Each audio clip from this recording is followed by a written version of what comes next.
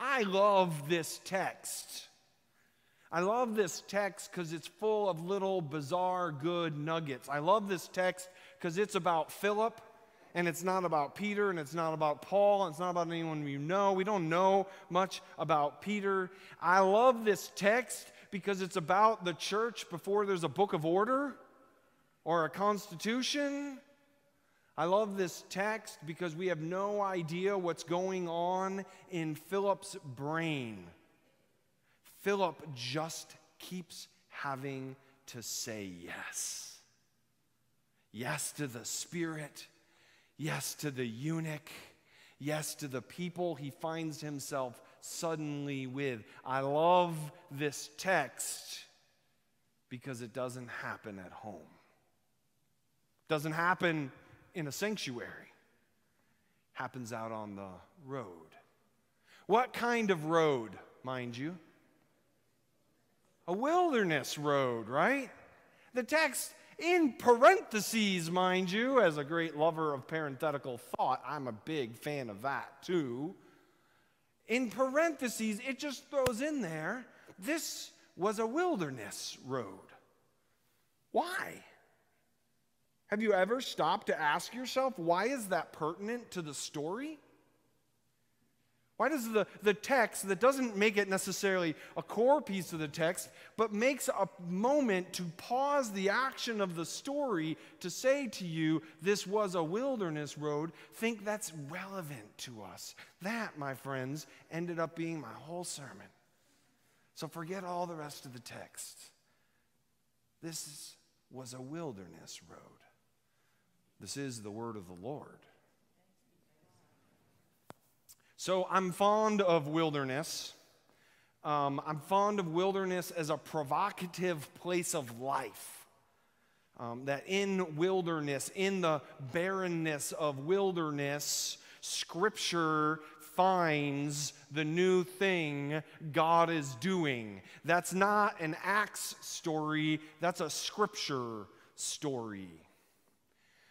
When I'm driving back from visiting my family in Chicago, there's a favorite place that we get to in the drive. It's where I call when the rows of cornfields turn into rows of snow fences in east central Wyoming.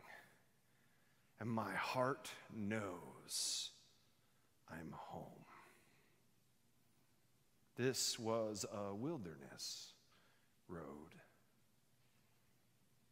So I'm drawn to wilderness, and I was drawn to that line this week. And one of the things that is true in wilderness is that it's quieter, right? And it turns out I also really love the song, The Sound of Silence. And so I thought, I'm going to make the call to worship the song, The Sound of Silence. So we're about to journey through the mind of Andrew in a week leading up to worship. So it's Monday, and after Easter, I am no more than 6 days worship planning ahead of myself. So it's Monday, and I'm like, that'd be fun. Let's do the Sound of Silence call to worship. And then I decided that if the neon lights appeared in the call to worship, you all would look at me weird. So I didn't use any of the lyrics of the song, The Sound of Silence. But this is just how Google works. Like the third hit down was a Time magazine article about the power of silence. And is silence golden? And if you're Andrew, you don't not click on that link. So I began to read about this study done into what happens to mice in a completely silent room. And they get, two things happens to them according to this study. They get agitated, and their neural readouts tell you their brains are growing. Agitated into neural growth. That's weird. That's weird. Is that weird? So then the article takes you into this thing, and I know some of this, but a lot of this was new to me, the difference between distress and, shall we say, eustress. Right? So, and this helps to have a little bit of prefix knowledge. So the dis on stress means it's it's disabling, it's destructive, it's bad. Distress is not a good thing. You didn't need me to tell you that, right? Eustress takes the EU prefix, which means good, on the word stress, and talks about good stress, provocative stress, stress that creates growth. And it says that when these mice experience the sound of actual silence, they get this kind of productive stress. I'm fascinated by this because if you get into the neuropsychology of stress, when we run into a threat, right, our body experiences stress. You don't have to think it, it just happens, right? Threat occurs, you get stressed, your body pumps out adrenaline and other drugs into your system to make you run faster, be stronger. Devin there asked me, is dad strength a thing once at my Super Bowl party, I think. And I said, well, I've never lifted a car off my kids, so I don't know about that level of dad strength. But yeah, adrenaline kicks in, and we're meant then to physically be at the peak performance so we can overcome this thing that has inspired fear in us. However, those chemicals are destructive to our neural processing. Distress over long-term experience destroys our ability to think well. This is the world of trauma. This is the world of continue churning and working without ever stopping to rest or to process or to heal or to care about yourself. We find ourselves making terrible decisions. Meg Short said it from Faces of Hope. The traumatized brain makes decisions other people judge as bad decisions, but it is chemically incapable of making good decisions. It has experienced the stress response so long, the debilitating part of the chemical is all that's experienced anymore. And I think, just put a pin in this thought, most of the world is there right now. Most of the world is stuck there right now. And it's why none of us are our better selves. Eustress, on the other hand, is when one greets a challenge, an opportunity, but it intrigues them. They receive it not as something to be feared, but as something to be overcome, something that forces creativity upon them, something they didn't necessarily expect, and they may be agitated because it's still change and it's still outside your comfort zone, but you end up overcoming this obstacle and you get this almost internal euphoria of, I did it. I remember hitting mile 10 in Roby Creek as this non-runner. I remember coming out at the summit of Adalpe where, frankly, honestly, everyone except for gross people like Andrew are really walking at that time, right? We're not running, we're walking because we're going straight uphill, right? I remember coming up over that and just feeling the power of going downhill because I couldn't not go downhill at that point because I didn't have enough energy left. But you've overcome a challenge and you feel the positive energy of overcoming that challenge even though you can't walk tomorrow, right? That's eustress. That is life-giving, and according to neuroscientists, your neurons are actually growing from it. Your brain is gaining capacity because of that experience. Now, you're all looking at me going, Andrew, this is worship, not science class. Interestingly, that article went on to talk about the fact that according to people who measure such things, the amount of noise, sound, that our ears takes in doubles every decade. The world is getting twice as loud every 10 years because of the amount of things that make noise in it.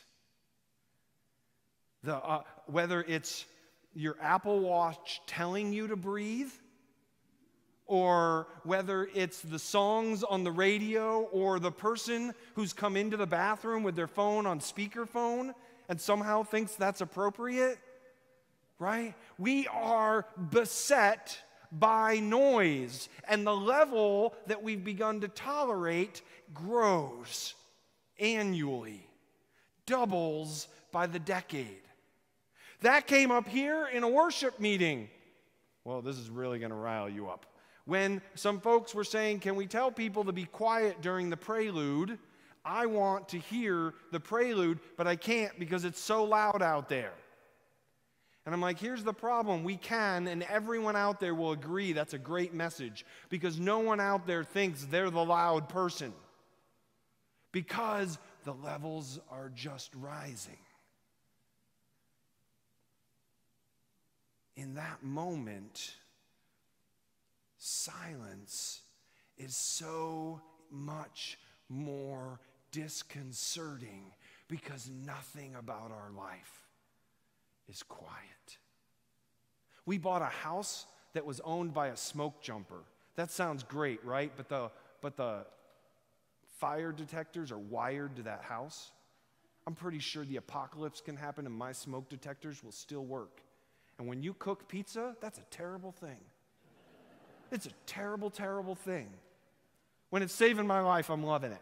But we just don't experience silence. Now, what does this have to do with anything? What if I got up and read in Scripture? This was a wilderness road.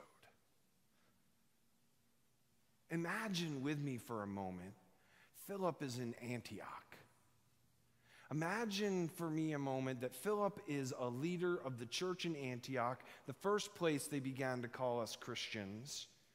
Antioch, whose population density was more dense than Manhattan in the first century, where it is said at night you could hear buildings collapsing for the weight of the residents in them. Imagine he's on the streets of Antioch and he's headed to, I don't know, a session meeting. For you non-Presbyterians, those are our governing board meetings. And this person stops him and says, "What's to keep me from being baptized?" Do you think Philip even hears the question? Do you think Philip will stop himself when he's late to a meeting? Do you think Philip, beset by the noise of life, is in the position to say yes and? No. This was a wilderness road. And I have to imagine that where that's relevant is it is because Philip has been, not by his choosing, sent out on this wilderness road, that Philip is leaning into the silence of that place.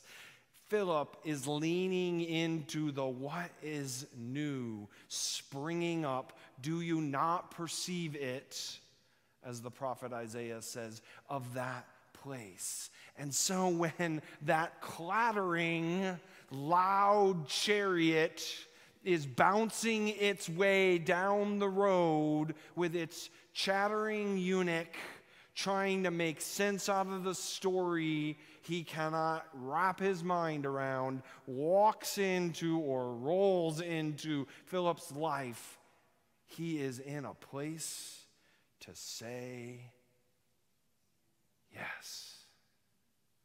He doesn't experience fear, which leads to distress, which leads to being shut down, cut off. He experiences opportunity, which creates eustress, which makes him think about what all can happen here. What's to prevent me from being baptized? Yeah.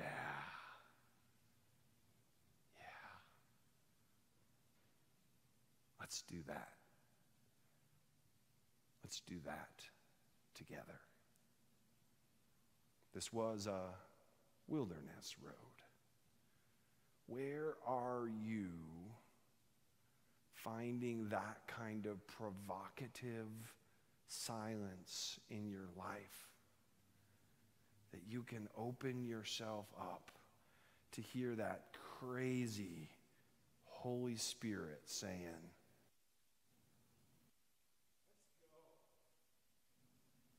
and your first instinct is to say, this is the word of our Lord.